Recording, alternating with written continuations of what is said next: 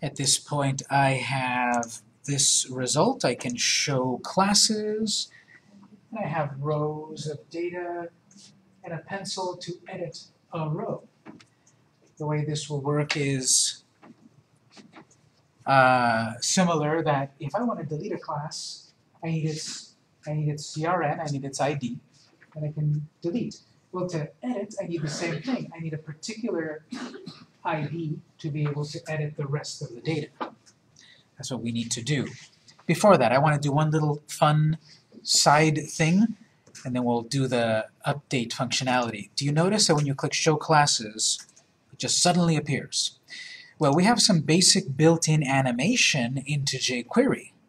I want instead for it to fade in. Instead of simply appear, I want it to fade in. So the way we do that is we go back to the code, and where we've got the show classes, show table of classes actually, we've got at about line 135 where we've got the element of div results. Write that data into that element. That's the part where we actually want to do a simple fade in. After we write the data, then we want it to fade in. So that same element, L div results, in the blink of an eye, what we first want to do is to hide the element. So we've got data, hide the table quickly, and then dot again, fade in, capital I, parentheses. In the parentheses, we then give it an argument of how long, in milliseconds. So if I type 1000, this will take 1 second to fade in. We've got data to show, hide that first, then fade it in. It's just that's the way we have to do it. Hide it first, then show it. If we don't have this hide part, it won't quite fade in. So that's just a little icing on the cake. Let me test that out. If I click the show classes, look at that, fades in.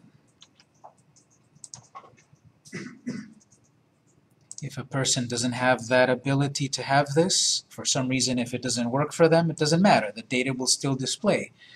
But because of jQuery, we have the method of fade in. We can fade things in, we can rotate things, we can do some basic animations. When we have jQuery mobile, we have data transition equals flip. Well, this is us doing it manually. We have .rotate x, and we have a bunch of things. This is how we can make an animation manually. I actually think that's too slow, so I only want to take, personally, I only want it to take 1/4 of a second. So 250 milliseconds. It's just going to be a quicker fade, but instead of suddenly appearing, we have a subtle bit of user experience here in that it fades in nicely, but not so long that you try people's patience.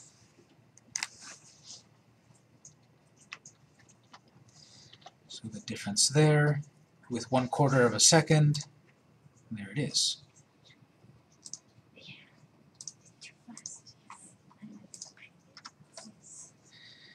So that's fading in. Yes, we do also have a fade out. We would have to do it the opposite way. Your element dot show dot fade out. You have to force the element to be visible first, dot show, and then a dot fade out with some amount of time. We'll do that later once we delete a row or delete the whole data. That's one thing we have to do as well, delete the whole database to start over. So for that one, we'll have a really slow fade, like 4 seconds, where you see your data just fading away into obscurity. And we'll do that later. Right now, I still want to edit my row of data.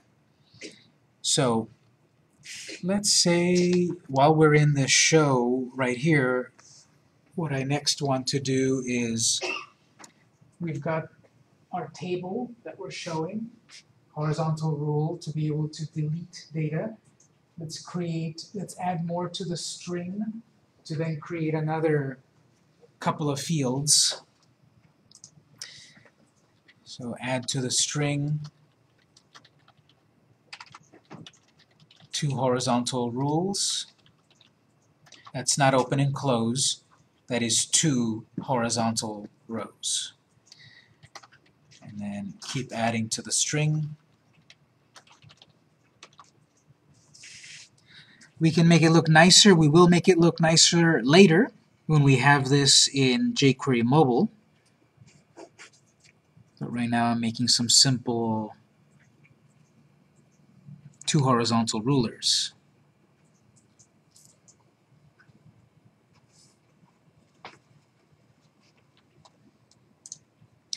My idea is that after the table, I'm going to have some input fields.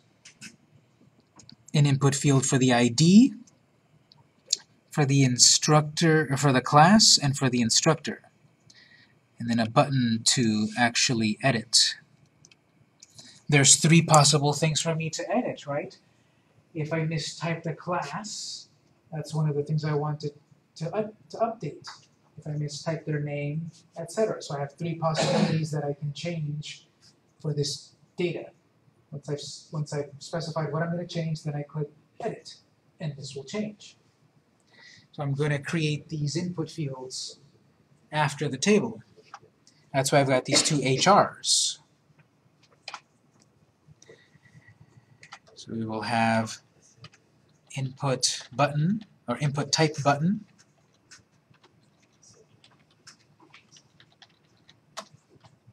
value edit class, ID, btn edit class,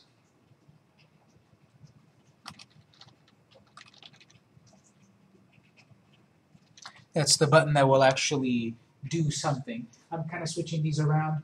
I had the actual input box first to delete, and then the button. So the input, then the button. Here I'm switching it, just visually for interest. The button first, and then the edit, the input fields. So after input type button,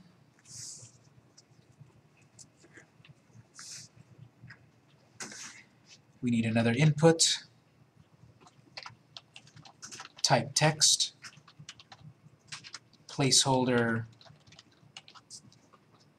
some CRN,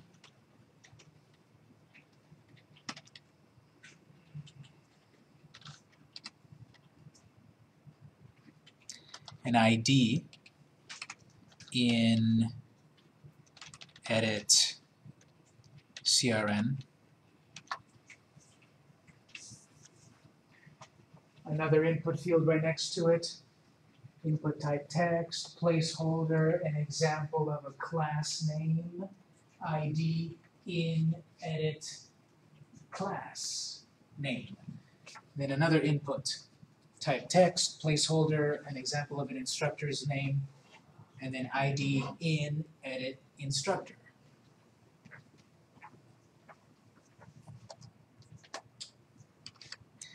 So right after that, input type text,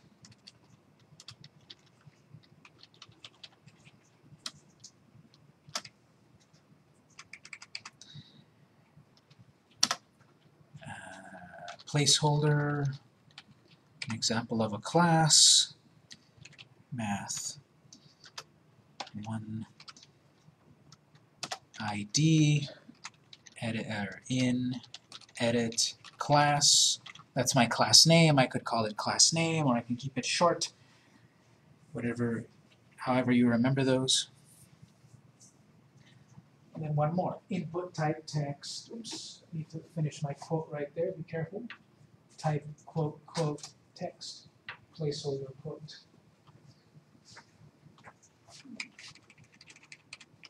Be very careful there. Go back if you did it like me. Type text, open and close. Then comes the next input, where it'll be edit, in edit, inst, or instructor if you want to type it completely. This is all still within the double quotes. Input type, text, placeholder,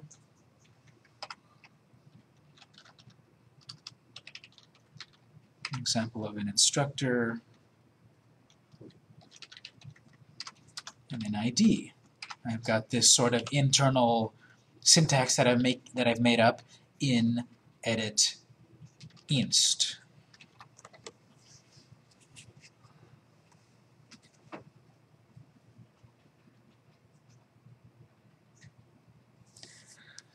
So it's just repetitive there. I've got 3 input fields. They're all of type text. They have a placeholder that makes sense to give the user some guidance. And then some ID. The ID is arbitrary, but this makes sense to me. This is an input field to edit an instructor, to edit a class, to edit a CRN. Internally, we've got underscore ID. We've got C class and C inst.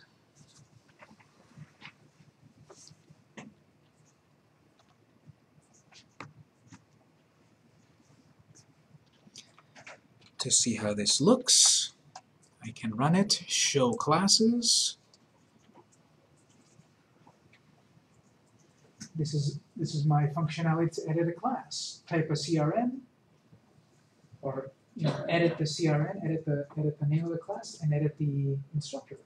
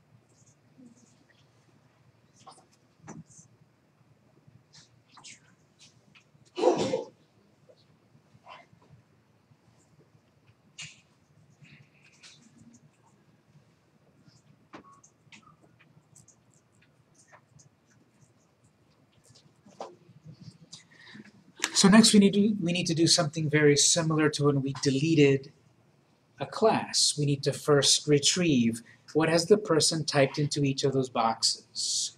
Then we have to check, is the CRN that they're trying to work with, does it exist? They may be trying to edit a class that doesn't exist. In the first version of what we're going to do, because of our time for the moment, we're going to need to type these things in ourselves first, and then we can edit. When we come back next time, we'll actually make this pencil work.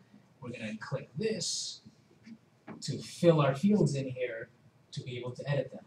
But our first step is to make sure that this works. So we'll start to retrieve what the person has typed into those fields. We're going to need an event handler, and we're going to need a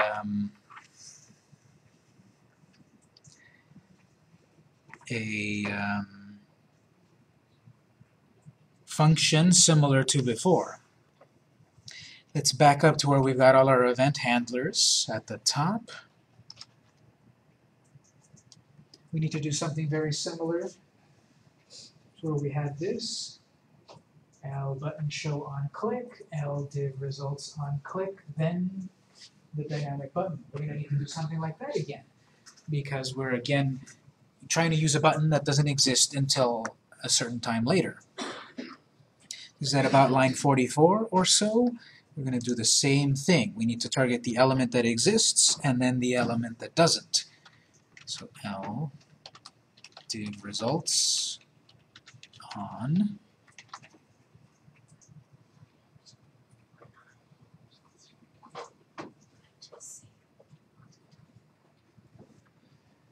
click again, and then the button that we just made, comma, and then something, function, update class, edit class, update class, or something. Click. We created an ID of BTN edit class. Is that what we called it? Yes. So that BTN edit class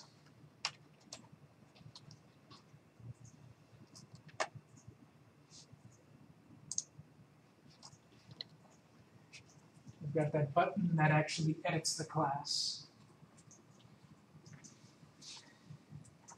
Comma, execute the function fn update class, or edit class. In the event of clicking the dynamic button inside of the non-dynamic element, then launch that function.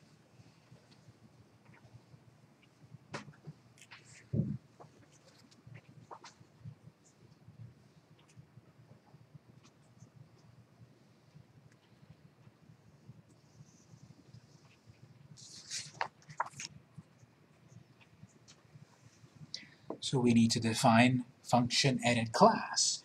We'll go back to where we were in the code. We'll create function edit class. And then we need to start to retrieve those values. So we'll do something like this again. We'll retrieve the values of those dynamic fields, and we'll store them in variables, and then we can work with them. So back at the bottom, make sure you're after your function of delete class. Back to the bottom, function fn edit class, curly braces, this is end function edit class.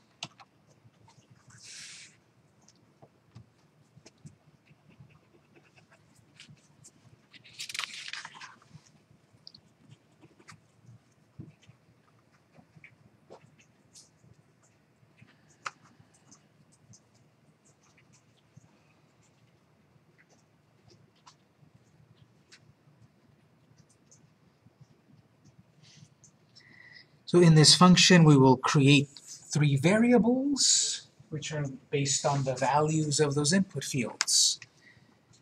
So var $val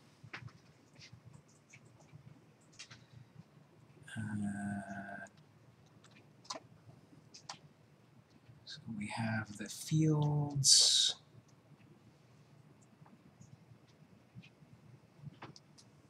edit CRN in edit CRN, so we'll call this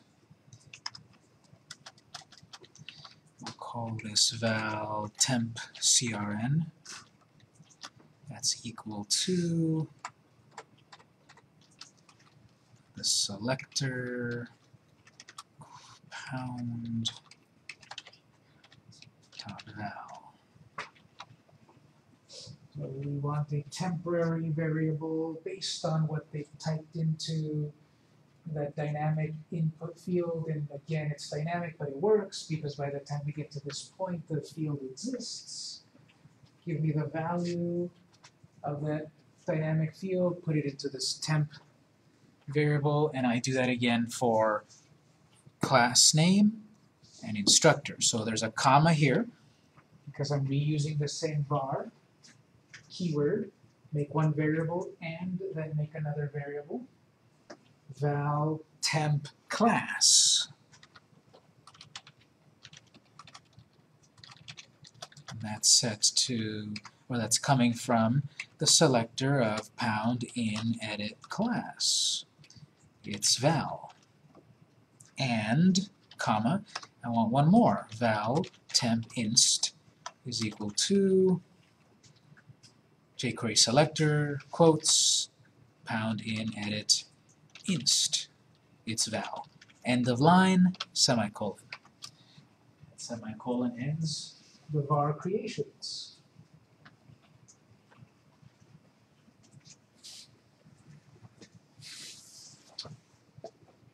It's exactly the same as our delete class, although that one was only retrieving one element, the particular CRN. This one is doing 3 at once.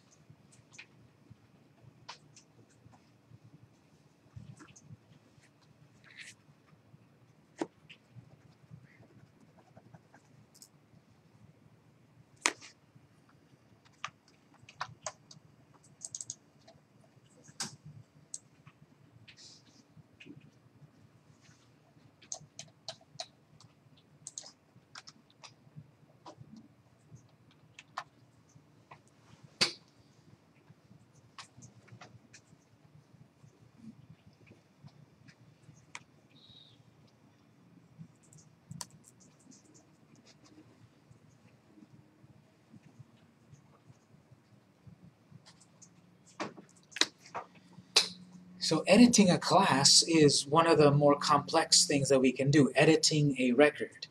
Once we set up the algorithm, then it works just fine, but setting it up, it takes a little bit. So we're actually going to wrap up in a moment, but we're building up the steps. We're setting up a way to retrieve what are the things you're trying to edit. Then we have to check, are you trying to edit a class that exists? That's the .get. That could be a failure, that could be a success. Okay, you're editing the class that does exist. So then we have actually a way to update the class. And the way Pouch works is, if you're changing an existing record, an existing document, that's the moment then we have to deal with _rev, with revision. This is version 2 of the data. This is version 3, version 7 of the data. You can update the data as much as you want. Internally, the database will also store which version of the data are we dealing with. So it's a little more complex. We'll pause here then, but we want to make sure this works. I guess if you kind of want to wrap up with one final thing to make sure it works up to this point, you can do some console output just to show yourself that we are retrieving the val temp CRN, comma, val temp class, and val temp inst. You can save it, you can run it. Type some things into those 3 edit fields. They don't have to be real data yet, we haven't set that up yet. But type something into those fields and click Edit Class, or whatever we called it, and check your console. If what you typed into those 3 fields appears in the console, then it works so far. If it didn't, we'll do lab time. I'll put my code into the folder to this point. When we come back next time, we'll continue to set this up, because we're going to probably write another 50 lines of code for this to work. And in total, we're at about 175 lines. So it's still a little program. When we get it to be about 300 lines, it's still a little program. Because obviously big programs are thousands of lines of code, millions of lines of code. Let me test if mine works. What I'm trying to get is that when I show class, I get all these fields. I'll type whatever into them at the moment. Doesn't matter. Edit the class. Out in the output, I get the 3 things I typed. Eventually, we'll set it up that I click a pencil.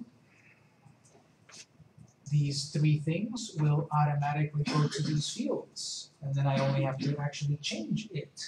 So if I click on this pencil, it'll put the CRN right here and nothing here. Then I fill it in for real, click Edit, and this will edit it here in the database and in the table. But at least we're able to retrieve what we're trying to edit, and then we'll make it work properly soon, next time. I'm going to save my work into the network folder. We'll do some lab time.